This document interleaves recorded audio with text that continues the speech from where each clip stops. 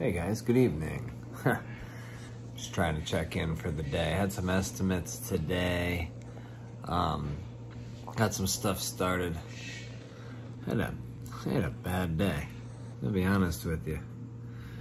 Things were not going right today. It was one of those days where things just went wrong. It was estimate day, so it was I had to fit in a few things today as well. I had customers that didn't want to meet. I had, let's see, well, 2 customers cancel on me. Had, which was all good. I made it to do some extra stuff too, so it was great. But, geez, we had a meeting at the bank today. The whole purpose was to set up a new account for HomeGuard, and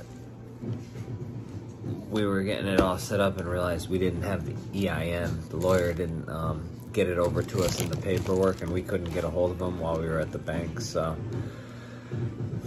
it was a little frustrating because we waited 2 weeks for the appointment to get there and not have what we needed. You know, it was partially my fault. I thought it was sent over in the email and it wasn't. So now we gotta wait, I don't know, another week or so to get back to the bank to do that. It's not an easy process to set up a new account. And then while I was, I don't know if I even told you, I think my transmission just went completely in my Sprinter van, and it was at the shop today getting a new transmission in. And so while I was at the bank and things were already kind of screwy there, I got a call from them. They broke a nut on the flywheel, so they couldn't finish the transmission today. And it's gonna cost me several $100s more to put a new flywheel in. Wasn't happy about that. And then, one of my guys was finished up at a job.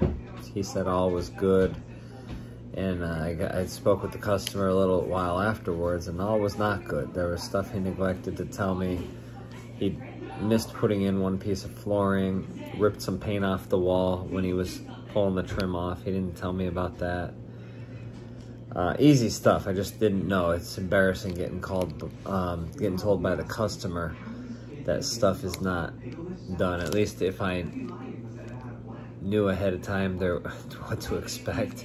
It's embarrassing to be caught off guard by a customer when your workers should be just letting you know what's going on, you know, communicating with you. And so